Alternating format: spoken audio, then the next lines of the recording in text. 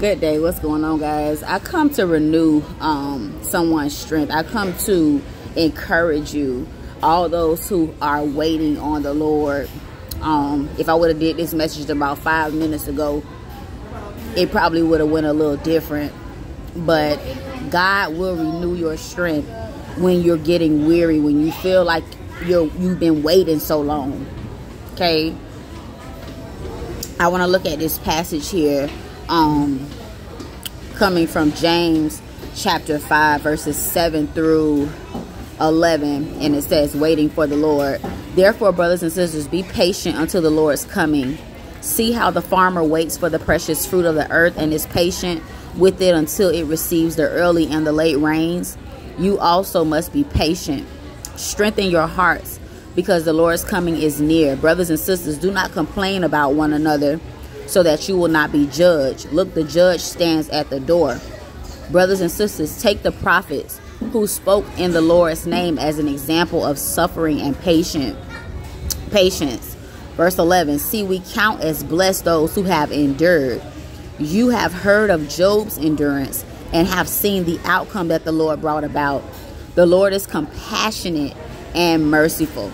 Okay, so when we're waiting, I want you guys to remember this, that God is compassionate and he's merciful. Okay, God has pity on his own name. Okay, but sometimes God will not change your condition because you're tired of waiting. Okay, you be assured, be encouraged to know that God is making everything beautiful in his time. Through this whole process that you're going through the whole endurance process, God is perfecting his praise, in you. He's increasing your capacity. Okay, he's increasing your faith even. He's renewing your strength. Okay, he's growing and equipping you. Okay, so don't get weary in well doing, for in due season you will reap if you faint not.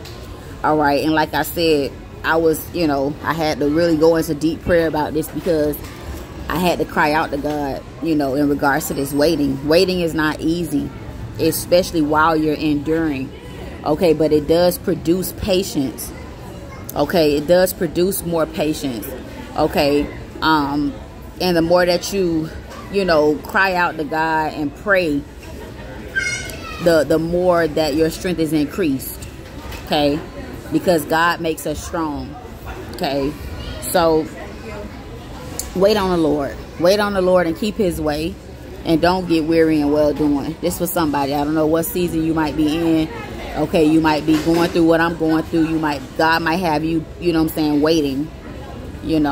So many of you guys, my situation. If you don't, I've been homeless for 3 months in God's process, enduring everything.